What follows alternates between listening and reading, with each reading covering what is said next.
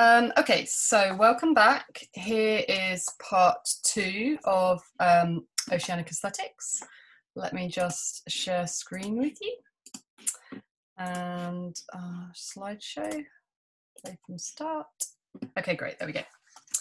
Okay, so let's think about the oceans then as this kind of neglected realm that maybe art can help us to understand. As the marine biologist Helen Scales notes, and actually I think I'll make this available for you, but it's one of the short essays in the book version of Jason Taylor's The Underwater Museums. There's two kind of contextual essays that are very useful, and one is by Helen Scales. And she writes, "For most people, most of the time, the oceans are out of sight and out of mind. Steering popular opinion in favour of this neglected realm is one of the greatest challenges facing marine conservation today. On their own, the facts of environmental decline can be difficult to digest, especially when life as we know it carries on normally around us." So I'm going to spend much of tonight's lecture in part two here thinking about these underwater sculptural installations organised into a series of parks that Jason Taylor has been building up over the past decade. But before I do so, I just thought I'd give you a bit of context, because he's not the only contemporary artist obviously dealing with issues to do with marine conservation activism and environmental issues as well. So I wanted to give you some context in terms of a few other select pieces of contemporary art, which I think are similarly working with marine and oceanic environments as a deliberate strategy of intervention into conservationist politics. And they're trying to use their art in different ways to educate and engage this growing public interest in oceanic issues. So the examples I've taken then are from a project called Ephemeral Coast, and this is a collaboration, and I can give you the link to the website so you can have a little look around. It's a collaboration between Selina Jeffrey, who is a scholar working in the blue humanities, and also a number of marine biologists, climate change scientists, and artists. And they work in a variety of media, as you're going to see in a moment. We've got some multimedia video installations. We've got some kind of interactive pieces between artist and audience in galleries. And we've also got kind of traditional paintings and photography and things. And I think that these pieces then raise provocative questions. They ask us to think maybe how art could foster a dialogue with rapidly depleting blue ecosystems. So things like endangered coral reefs in the example of Jason Taylor. They ask us maybe to think about whether art can or should attempt to negotiate the degradation of the world's oceans, something which affects human and also non-human life. What are the ethics involved in this kind of aesthetic representation, and what are its impacts?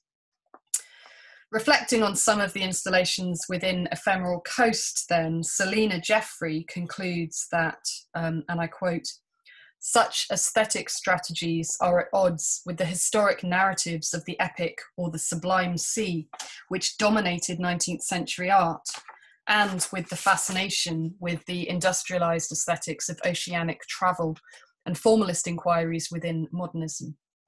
So I want to spend the next sort of half an hour then trying to think about this idea of oceanic aesthetics, this term. How do artists, photographers, filmmakers, videographers, and performance artists draw on a kind of embodied and materialist conception of the ocean in response to climate crisis and the climate emergency? And how does their work, and it's very recent, the things we're going to be looking at now are really produced in the last 5 years, I guess, differ from previous aesthetic responses to the sea? And then finally, how can we as viewers or spectators refine our own critical sensibilities to interpret and contextualize these works? Okay, so the first up then is a piece called Glacier Elegy by the Estonian-born performance artist Janika Pirna. And this was featured as part of an exhibition, These Waters, have stories to tell, which took place at the Glyn Vivian Art Gallery in Wales just 2 years ago in 2018. So I've got a little clip. This is a performance piece, and I think it's worth having a little look at it. So just bear with me. I'll go over onto YouTube and play you just the first couple of minutes. Here we go.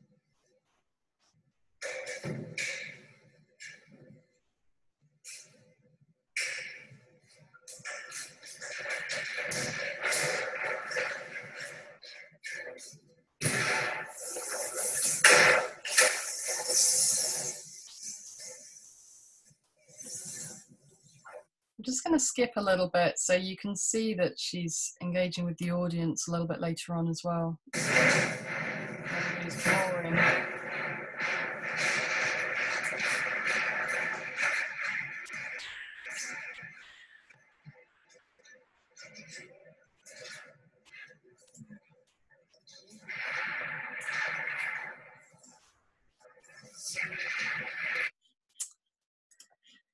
Okay, so as you can see then, Janneke Pirner was engaging with the audience in that gallery in this very kind of abstract, very gestural, embodied way. She had that long roll of mylar, this particular kind of polyester film, which is used in plastics packaging products and is known for this very sort of tensile strength. And she also had some melting blocks of ice that she was encouraging the audience to kind of touch and engage with.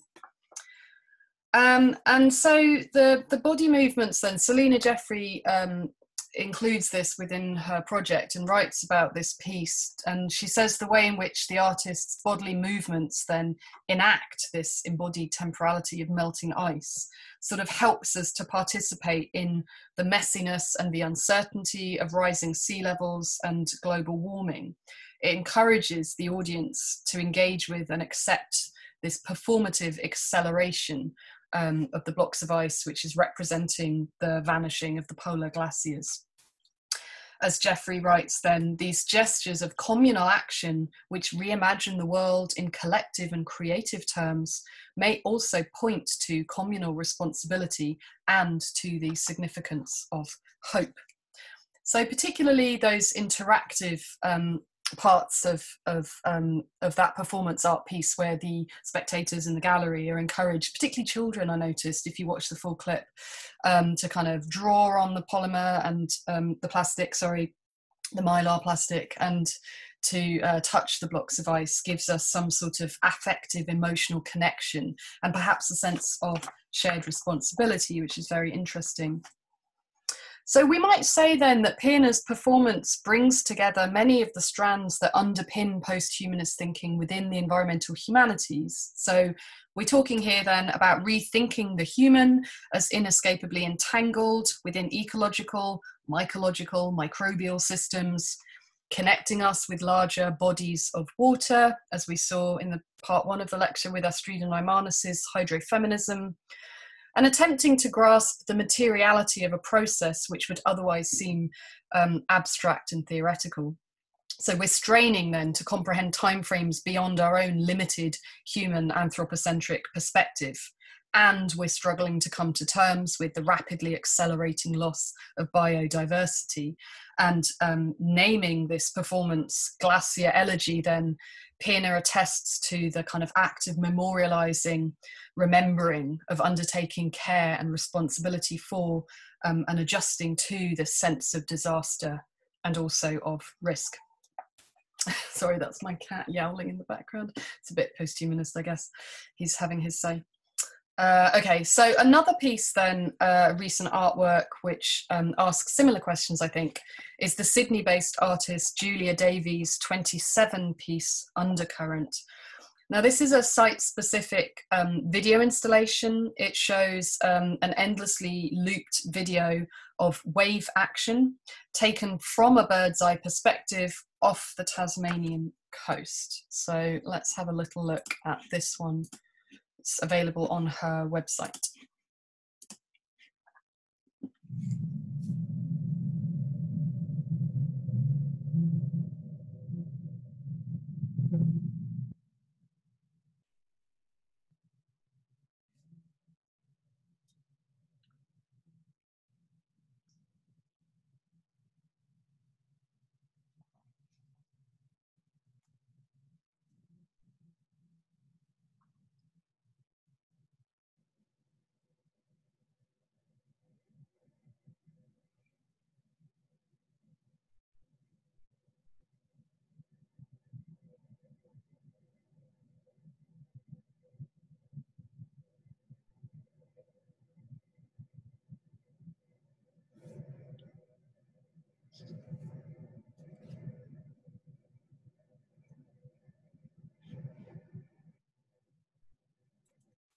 Okay, that's probably, I mean, I could listen to that for hours, but that's probably enough for now.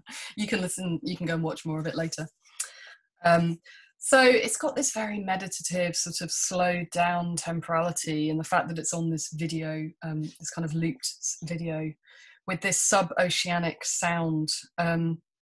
What's particularly interesting is that the sound recording actually refers to oceanic contexts in peril, in crisis. The soundscape used then was taken partly, she mixed it, and she remixed it, but part of it was taken from a hydrophonic recording made back in 1997 of an iceberg at the moment that it broke off from the Antarctic ice shelf as a result of global warming. So we may respond, those of us who listen to a lot of white noise perhaps, to that sort of soundscape in a very confused, conflicted set of emotions. It's sort of smooth and slow and calming, and yet it is itself a sound of environmental crisis. Okay, next up then is a piece called Surfer's Ear. It's a very small sculpture made by Alexander Duncan, who's a young artist, recently did his MA at the Royal College of Art. He collected foam earplugs that he found washed up on the banks of the River Thames in London. And he decided to carve one out of a piece of found whale ear bone, which is what we can see here. As he says then, I quote, "I was fascinated by the bodily intrusion of denying yourself a sense by ramming a piece of shaped foam into your ear. In using this material, the whalebone, I hoped it would allude to the unknown effect that oceanic noise pollution has on a mammal's communication," end quote. So you can also see there's some tiny barnacles that were on the whalebone that he used, that he carved into this simulacra, I guess, of a foam earbud. And again, that critics would say that that reminds us of the interspecies nature of oceanic life, of these entangled oceanic hybrids, but also of that sense of the marine violations of human-caused debris in the oceans and of oceanic pollution, both noise pollution, which he refers to because whale communication is disturbed by noise pollution from industrial fishing and things like that. But also obviously microplastics as well. Okay, and here's another one by Christian and Noé Sade. And this is part of a series that they have on a website called Plankton Chronicles, where they study phytoplankton and zooplankton. So this combines their respective backgrounds. Christian is a developmental marine biologist, and Noé is a filmmaker and a multimedia artist. And so as they write then on their website, they believe that contemporary art is a unique process, as they say, through which we may discover, analyse, reimagine and reframe the emotive discourses surrounding the ecological and cultural transformations of the coastline, end quote. So this pair work in various different coastal spaces. They've worked in Mauritius, Wales, Mexico, the United States and Canada. They collaborate with artists and other scholars. And their work, as Selina Jeffrey puts it then, reminds us of this nexus of understanding between art, empathy, and the oceans, and specifically in the context of oceanic degradation, which is the term used to talk about depletion of biodiversity and increasing toxification, acidification, all of those other problems I've already mentioned earlier. So this photo then that I've shown you here from 2017 depicts microscopic diatoms. I hope I'm pronouncing that right. Please correct me if anybody knows any better. And this is a particular type of phytoplankton. So these tiny microscopic algae are responsible for creating the biomass, which then fuels the aquatic food chain. They also act as a carbon sink, so they're incredibly important. And this act of blowing up these microscopic diatoms into this kind of portrait photograph sort of makes visible something that would otherwise be impossible to perceive with the naked human eye. So sort of microalgae floating along in the dark have become something, reminds us of the thing which eludes our perception, but is also essential for our very survival. They generate up to half of the Earth's oxygen. So through these photographs, which play with scale, with this making visible something which would otherwise be imperceptible, we get to glimpse the possibility of what it might be like to see from a non-human perspective, and maybe to think like we are part of an intricate marine ecosystem. So it's shifting our sense of perspective here. And here's a little quote from Selina Jeffrey, who I've been mentioning throughout, and she says, "There is something magnificent, sensuous even, about these lilting configurations in motion, which bring awareness to how diatoms form webs of interdependency that nourish all oceanic habitats. Even in marine protected waters or wild zones, it is not possible to shelter these molecular ecosystems from ocean warming, from acidification or from plastic, all of which permeates and flows through ocean, from plankton to whales." So here then we have this coming together of art, of this aesthetic practice of making art with activism. It's designed to educate and inform the viewer around issues to do with protecting marine environments, raising awareness of oceanic pollution, microplastics in particular. Okay, so this example then, I think is a really interesting one from Shiraz Bayu, who's a London-based artist. As we've already seen in earlier lectures that talked about the Anthropocene, so particularly when we looked at mushrooms, mycological fictions, and also at Mad Max. And we're thinking here about the Anthropocene understood as this new geological epoch in which human activity has shifted the planet's geological and meteorological systems into this sort of new period. we were talking, weren't we, about the way in which industrialization and modern capitalism and also colonialism have resonated and shaped those processes, and they continue to reverberate through contemporary issues to do with climate change, environmental disaster, and climate emergency. And so that's why Shiraz Bayou's work is really, really interesting. He, originally from Mauritius, he focuses on the Indian Ocean through painting, photography, and video. And he specialized, I picked out some here for you, these miniature paintings, which he uses to try and remind the viewer of forgotten histories of exploitation and marginalization, and to emphasize the importance of post-colonialism to the blue or the oceanic humanities. So he has a series, well, two series. There's the Rococo series and there's the Oceanic Miniatures series. And in the Rococo series, he uses those Rococo-inspired plaster frames to think about islands within the Indian Ocean, so specifically Rodriguez and Mauritius. And he invites the viewer to reflect upon Rococo, this 18th century colonial aesthetic. You may know that it's elaborate, it's abundant, it's highly ornamental, but of course it's an aesthetic that was made possible by the accumulation of vast wealth and also of conspicuous consumption. These were paintings, furniture, cabinetry, and so on that would have been displayed in elegant aristocratic houses. Rococo was a signifier of kind of the latest in fashion, and so it's kind of connected with that global circuit of trade. Bayou then describes this as violence framed as romanticism, that is the Rococo style. And his miniature paintings recall the central function of the Indian Ocean in providing passage for these colonial sea crossings. And also he draws on sources such as Charles Darwin's reef drawings of Mauritius in the 1830s to show what this area of natural wonder looked like before it was devastated by anthropogenic climate change, and now it's an extremely endangered marine environment. So an interesting contemporary example then to remind us of the interrelationship between marine environments and colonial power.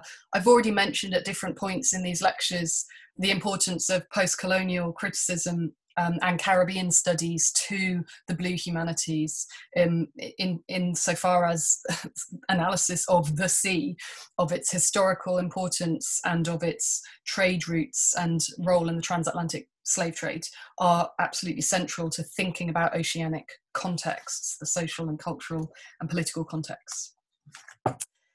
Okay, so it's time now to think about Jason Decaires Taylor. So having looked at other examples of contemporary art, multimedia, painting, photography, and so on, it's now time to think about the set text for this week, which is the underwater sculptures that he has produced over a few years, and also to kind of raise this question of the relationship between art and activism as it relates to the oceanic or the blue humanities. So Jason Decaires Taylor is kind of a really unique figure in many ways. He trained as a sculptor at the London Institute of Arts and then went on to develop a professional career as an underwater photographer for a time. He was a diving instructor. He bought his own diving school in the Caribbean. He writes he has spoken in an interview about having grown up in Malaysia, and he spent a lot of his childhood exploring the kind of reefs and islands around the coastal peninsula. And he's mentioned this childlike wonder and the hope of discovering a kind of hidden fantasy world. As he says, in hindsight, I see that besides the solitude and adventure I discovered in these places, I was always fascinated by how nature had reclaimed human environments. Weather and plant life were slowly eroding away our marks and encroaching on these structures.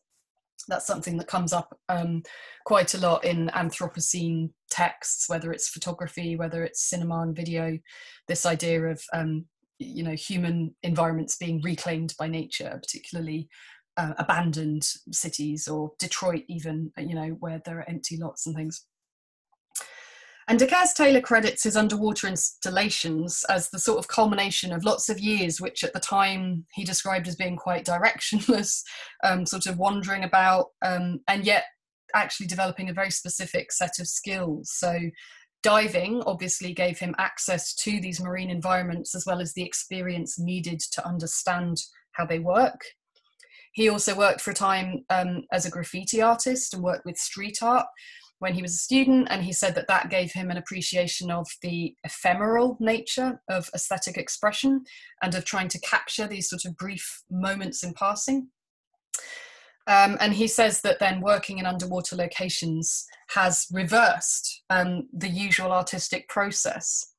As the algae colonize and obliterate his underwater sculptures, he writes that instead of leaving my mark on the environment with my work, the environment is leaving its mark on my work. So it really shifts the perspective from seeing the artist as a sort of human-centered figure trying to leave something more durable and possibly even permanent on the landscape, and it really thinks much more about the landscape itself. And then working as a photographer prepared De Taylor for thinking about how you would document these artworks. These artworks fade, they change, they continually evolve, they may disappear entirely in time. And so the photographic document is all we have. And for those of us who aren't lucky enough to go diving and off the west coast of Grenada, this book of photographs is all we have to understand what these site-specific oceanic artworks actually look like.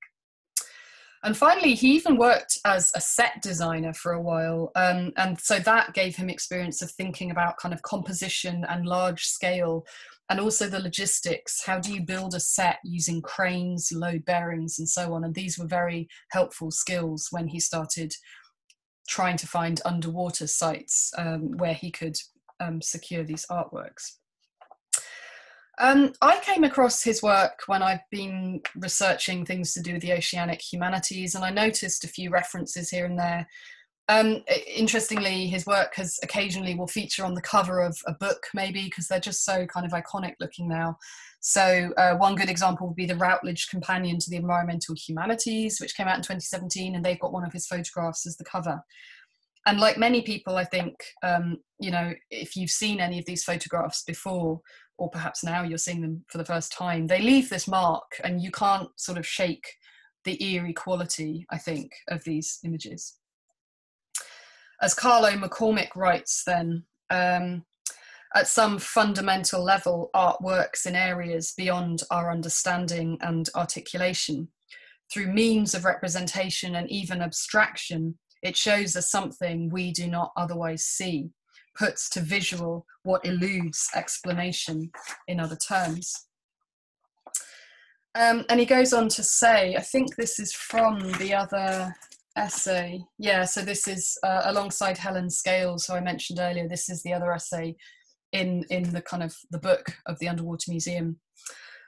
So he writes, much as early man looked to the vast unknown of the heavens above and projected a diagrammatic cosmology of animals and gods upon the stars, using the known and recognizable to make intelligible aspects of the universe beyond our ken, Jason De Taylor proffers the identifiable as a kind of literal anchor by which we can navigate the mysteries of the ocean deep with some level of discernment. That idea of mystery, the oceanic depths. I mean, in much of kind of visual and literary culture from the 17th century onwards, you know, the deep sea is a place of sort of terror and fear of krakens and other monsters. You know, by the mid-19th century with Jules Verne's Journey to the Centre of the Earth and 40,000 Leagues Under the Sea, it becomes a fantastical, exotic other space to be perused from a safe comfort of a submersible, of a submarine, sorry, called Nautilus. It's a space that tends to be kind of crossed and traversed and feared by sailors, obviously. So to engage with this sort of mystery in the way that De Taylor's sculptures do, and to try and help us understand this alien environment is what it's all about. And actually, although producing these artworks is a high-tech project, you know, in order to have access to the scuba technologies, the pressurized air tanks, these kind of latest techniques in casting, in marine biology, and understanding the mammoth logistical challenges of lowering and situating concrete casts onto the seabed. That it's odd that these works actually recall something quite ancient and almost pre-modern. They encourage our sense of wonder and ask us to reflect on our place within the broader ecosphere. As Carlo McCormick then says, De Caires-Taylor is practicing a kind of art making that is as ancient and elemental as is conceivable in this 21st century civilization. So we're thinking then about these sort of narrative possibilities being raised by these sculptures. And in many ways, people have responded to them in religious terms, whether they're sort of secularized. People talk about the sacred encounter, I guess, when they dive down and see some of these pieces. But it's a project fundamentally rooted in marine science and in the interventionist project of conservation, of constructing these habitats in dead zones of the seabed that are designed to attract corals, polyps, I'm never going to be able to pronounce this, zooxanthellae, I'll come back to them in a minute, and to help confront the existential threat facing biodiverse reef ecosystems in this context of kind of rapid climate change. I want to think for a moment about what has been referred to as the stunning poetics of these underwater sculptural forms, their arresting wow factor. They've been compared, for example, to Michelangelo's Sistine Chapel. I think the pressing question then is, to what extent might we consider them to suggest post-human aesthetic forms? So they've obviously been designed in response to site-specific marine environments, the specific environments where they are installed. And these are, of course, these sculptures are the form of human labour and of human imagination. But at the same time, they've been designed to disappear to some extent, to, as you can see here, really nicely illustrated, to become colonised by marine life. Reef building coral, which is to say the white skeleton, the calcium carbonate on which the polyps form, and the zooxanthellae, is notoriously fragile, and it's very difficult to relocate it. So De Caires-Taylor's sculptures are intended then to provide an artificial habitat for those very colourful polyps which populate coral and give coral reefs their vivid, intense diversity. The zooxanthellae that I mentioned a moment ago are algal plant cells, and they live inside each polyp, which, I mean, this is fascinating. The polyp itself is an animal, the zooxanthellae is a plant, but they live in this very tight kind of reciprocal relationship. And they, so the plant cells conduct photosynthesis, they suck in the carbon dioxide produced by the animal cells, and they support cellular respiration by producing oxygen. So they provide these kind of essential nutrients, and coral bleaching happens when those zooxanthellae and polyps die off. They're very finicky about temperature, so any slight increase in temperature will kill them off, and that's the coral bleaching is what we're left with, is just the kind of cellular skeletal white habitat that's left behind. Coral reefs then are one of the most biodiverse ecosystems on the planet. They're home to around a third of all marine species, and yet they occupy just 1% of the oceans. So much life is hidden inside these coral reefs that scientists have developed the term cryptofauna as a kind of placeholder to name the unknown micro-inhabitants. By as soon as 2050, scientists estimate that only 15% of the world's coral reefs will still be growing. Mass coral bleaching caused by oceanic acidification and warming temperatures will mean that the carbonate skeletons are actually going to dissolve and we'll be left with nothing. So it's an important project then, these underwater sculptures, in terms of providing habitat for endangered marine environments. And as I mentioned, it asks us to consider to what extent the human-produced artwork merges with the marine environment that it has been designed for. And this is one of the texts that the visual images that I set for you, which we can talk about more in the seminar, but it's a fantastic example where you can see the original human subject who was photographed and then turned into the sculpture, the cast. And then you can see just a couple of years later how his image has become colonized underwater. Okay, so thinking about blue media then. Melody Dew, who is pictured here on the right, is a professor of English at the University of California, Santa Barbara, and she's also a keen snorkeler. She is one of the few academics who has written about de Caires-Taylor's underwater sculptures in a forthcoming book. I'm not sure if it's actually out yet, but it should be out by the end of this year, titled Wild Blue Media, Thinking Through Seawater, with Duke University Press. She argues that scuba diving offers new interpretive methodologies for blue humanities research, helping us to think about the ocean as an active environment that we might think through rather than a kind of passive object to be studied or analysed. So for her, the act of going out and snorkeling helps her to think and interact with the environment that she's interested in. As she writes then, by understanding the ocean as a milieu where the weight and opacity of seawater transforms how information is created, stored, transmitted, and perceived, this approach destabilizes terrestrial-based ways of knowing and reorients our views of mediation from within the cold buoyancy of salt water, with specific implications for literary interpretation and media theory by addressing the connections between environment and metaphor. It kind of echoes a point I made earlier about maritime law, you know, being derived from terrestrial frames of national sovereignty and legal frameworks and then just applied to the ocean, which doesn't really make sense in terms of the way that the ocean's, you know, fluid, mobile, global, and so on.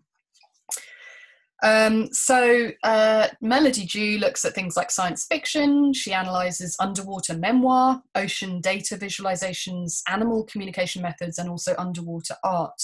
And she tries to think about how the ocean offers us a radically situated kind of knowledge. In response to the Underwater Museum by de Caires-Taylor, she writes that, and that's the quotation just up here. She says, seawater itself, the carrier of coral eggs and other life forms, figures as an artistic and evolutionary force that transforms the sculptures into colonies of organisms. It is not difficult to see these sculptures as views of a post-human future, of co-evolution between human and other species, and a blurring of boundaries between subject and environment. Which I'm just going to pop back to that image while I'm reading this quotation, because what she's just been saying, co-evolution between human and other species, a blurring of boundaries between subject and environment. Yet because the sculptures are primarily of human figures underwater, they appear somewhat uncanny, with eyes closed and no evidence of breathing, perhaps asleep, resting, or even ghostly. And you can see that here, the cast has, the man's eyes are closed. So Jason de Caires-Taylor has refuted this particular reading, but many commentators of the few who have published pieces about his work or have mentioned it in their books about other things, they interpret the underwater sculptures as offering some kind of memorial to the Middle Passage and of all the lives tragically lost at sea during the transatlantic slave trade. For example, in a new book just coming out this year called Walter Graves by Valerie Loachaud, she writes that de Caires-Taylor's underwater sculptures communicate something sacred to the point, she says, at which the artist can become mistaken for a religious practitioner. So her argument is that in literally drowning these sculptures, which are human subjects, they're all figures, within the Caribbean and within the Atlantic, and also forcing visitors who want to see them to have to go underwater and submerge themselves to view them firsthand.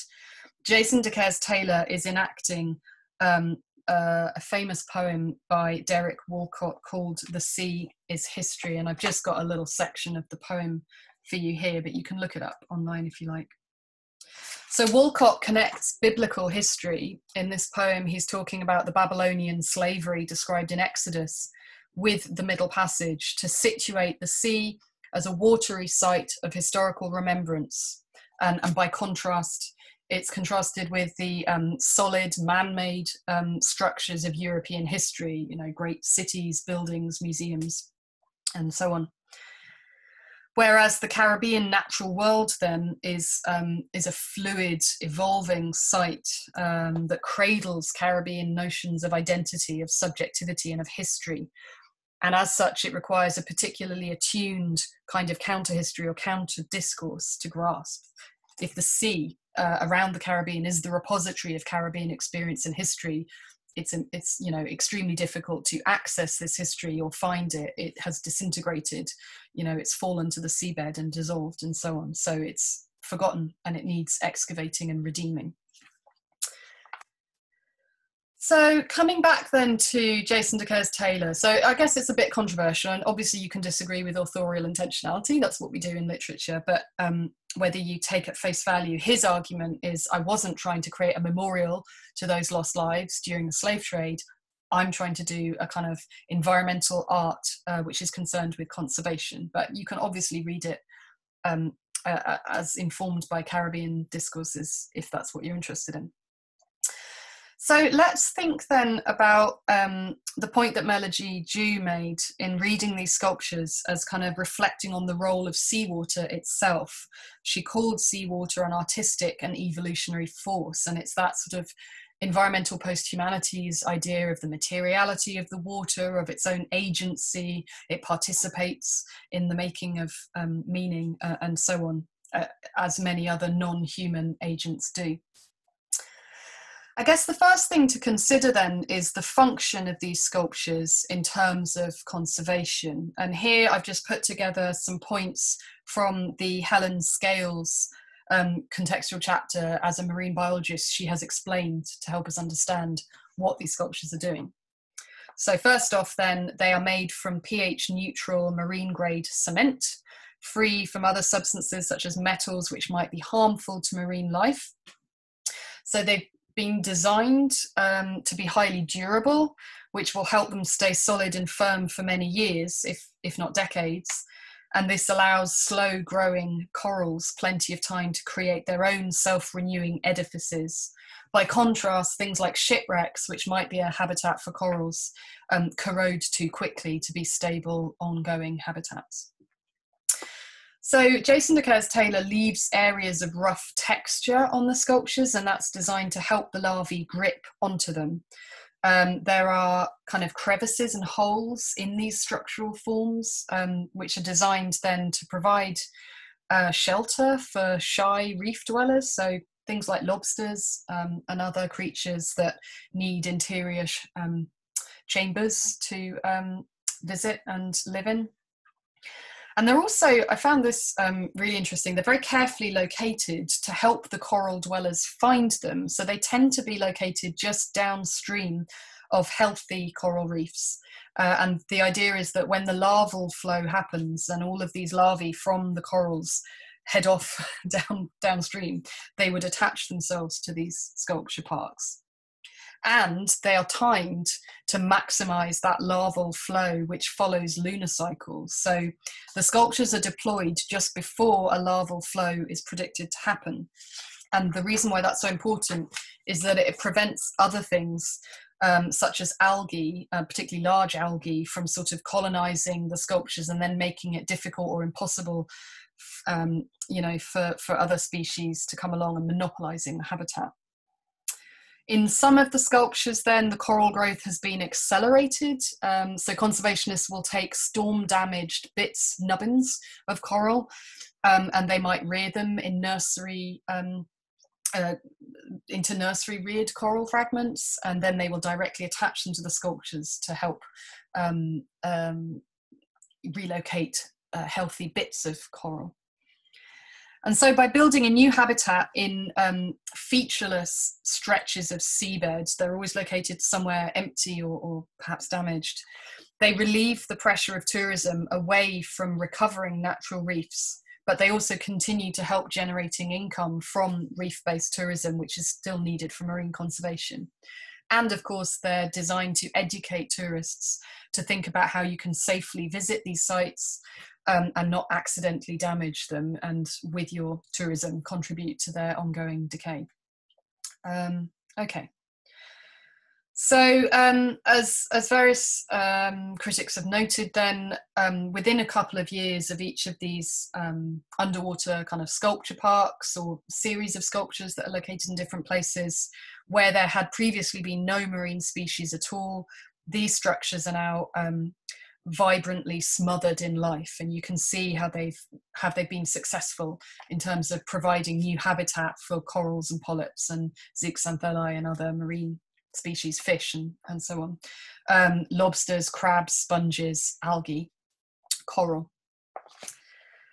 But coming back to our kind of scholarly framework for reading the artworks, then I think in addition to their function in extending our understanding of the conservationist agenda, the underwater sculptures raise another really fascinating question. And for me, that is, to what extent could we call them post-human? And how does a post-humanist understanding of art complicate ideas of aesthetics? So this raises the serious question of whether animal species and the marine environment more broadly might play a role in the non-utilitarian capacity to express aesthetic pleasure.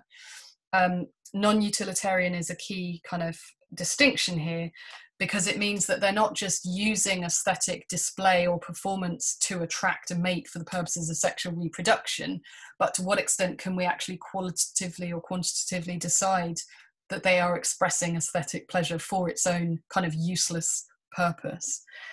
And this question has been considered in relation to a few key species. So one of them is the Japanese male pufferfish, and I've got some pictures here, and the other is the Australian bowerbird. So in the 2014 BBC documentary series BBC Earth, which was narrated by David Attenborough, a global audience, perhaps even maybe for the first time, became aware of the artistic capabilities of this tiny pufferfish, which Attenborough described as probably nature's greatest artist. And so these images here are the artwork, so-called, that the fish created.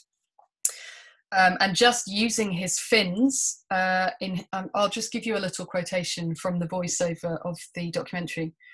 A plan of mathematical perfection. He plows the sand, breaking it up into the finest of particles. These shells aren't just rubbish to be removed. He uses them to decorate the ridges of his construction. He can't rest for more than a moment, but he must work for 24 hours a day for a week, or the current will destroy his creation. A final tidy up and his masterpiece is complete. Nowhere else in nature does an animal construct something as complex and as perfect as this.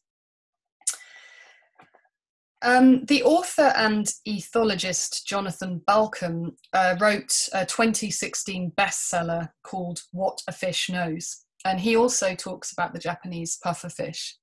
And he says it might not be a piscine Picasso, but the Japanese pufferfish is not alone among fishes in using sand as a medium for aesthetic expression. Like the Australian bowerbirds, famous for the elaborate structures that they build to attract and impress females, many other fishes also build bowers to improve their mating prospects. And so that comparative reference to the Australian bowerbird refers to a wider set of studies that look at the so-called display behaviour that the male bowerbird will use to attract the female. And as researchers have suggested, this involves an elemental aesthetic sensibility in both the male bowerbird to be able to produce his gorgeous bower, and also the female bowerbird to have enough aesthetic judgment to choose among the bowers which bird she will go and mate with. The male bowerbird then, and you can see this in documentaries and clips on YouTube if you're interested, will inspect his work. They keep making changes and refinements. They might even steal little bits of treasure, magpie-like shiny things from another bowerbird's bower down the way. And the young males watch and learn from the older ones. So researchers argue then that aesthetic selection is being demonstrated. There is aesthetic judgment and sensibility here. There's a German philosopher of aesthetics, a contemporary philosopher called Wolfgang Welsch, and he's one of very few philosophers who are trying to think about this idea of animal aesthetics. And I think this is pertinent. As he writes then, Charles Darwin noted the aesthetic contrivances within the animal kingdom in examples such as the lustrous tail feathers of the peacock, the plumage of hummingbirds. And he says that these things seemingly do not contribute to the survival or even the reproductive chances of these birds. So the peacock's tail, for example, impedes flight and might be considered an evolutionary hazard to its survival. So why have they survived? So writing in The Descent of Man in 1871, Darwin then suggested that insofar as peacocks and peahens have to exhibit some kind of aesthetic sensibility, and I quote, "There is no discontinuity between us and the rest of the animal kingdom, even if our aesthetic tastes are more developed than those of other animals." So this idea that Darwin suggested on a continuum between human aesthetics and animal aesthetics, it actually extends beyond the more charismatic mammals into what Darwin termed the low animals, things like corals, sea anemones, and jellyfish, which he described as ornamented and striped and shaded in a very elegant kind of manner.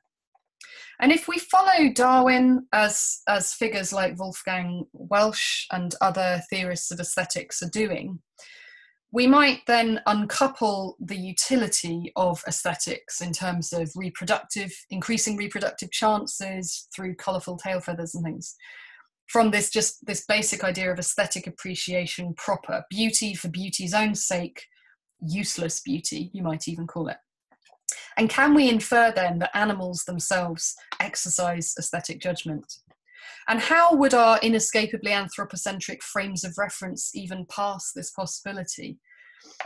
It's obviously very difficult to get our head around. We're trapped within our own kind of anthropocentric frames of reference. So how can we develop a post-humanist understanding without not being human anymore? Studies of animal cognition and language are very widespread now, but there actually aren't that many studies that have looked specifically at aesthetic perception. Okay, so coming back then to Jason Decaires Taylor's sculptures.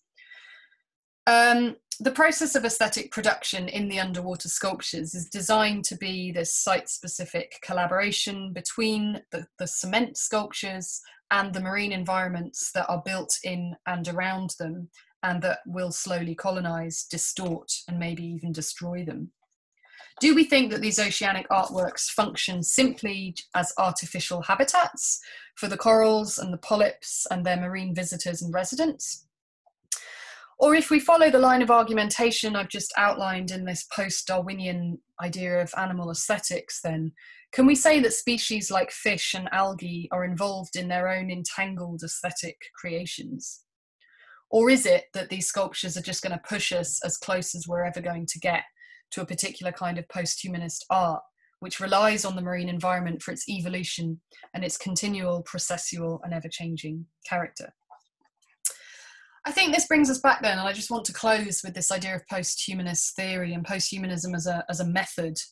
And I've got a quotation here for you from Carrie Wolf, who's one of the key figures in his 2009 book, What is Post-Humanism? So he writes, "The question of post-humanism, far from surpassing or rejecting the human, actually enables us to describe the human and its characteristic modes of communication, interaction, meaning, social significance, and affective investments with greater specificity once we have removed meaning from the ontologically closed domain of consciousness, reason, reflection, and so on. It forces us to rethink our taken for granted modes of human experience, including the normal perceptual modes and affective states of Homo sapiens itself. by recontextualizing them in terms of the entire sensorium of other living beings and their own auto-poetic ways of bringing forth the world. Ways that are, since we ourselves are human animals, part of the evolutionary history and behavioral and psychological repertoire of the human itself. Yeah, I mean, I think for me, what really stands out from this idea is to recontextualize our understanding in terms of the entire sensorium of other living beings, and trying to imagine that they bring forth their own world, that they create and express aesthetic design and pleasure. And how do we try and understand that as humans? And what does that tell us about our own human nature? To close with the marine biologist Helen Scales then, and I think this is the kind of utopian strand in some sense of sort of the hope of these kinds of artworks that are engaged in interventionist projects of marine conservation and also educating visitors and viewers as well. She says that de Taylor's sculptures show how beautiful things can emerge from disaster, how there is hope for rebuilding and restoring natural wonders. She says nature has immense powers to regrow and recover if we just give it a chance. And I think for me, that was a really clear echo of the Anna Lowenhaupt Singh extracts that I set you in week 3 when we were thinking about mycology, mycelial networks. And again, Anna Lowenhaupt Singh's book, privileging the mushroom as an example of an organism that flourishes and has thrived in situations of catastrophe, such as atomic fallout areas like Chernobyl, and can help us to kind of reorient our mental apparatus. How are we going to continue to live with an ongoing disaster in ecological and climatological terms? And what hope is there for the beautiful things that might emerge from disaster? Okay, thank you so much. Have a look at the set images that I popped onto Moodle for you, and I think there's a short activity there, pre-sessional task for you, and I really look forward to hearing your thoughts in our seminar next week. Okay, thanks everyone, take care.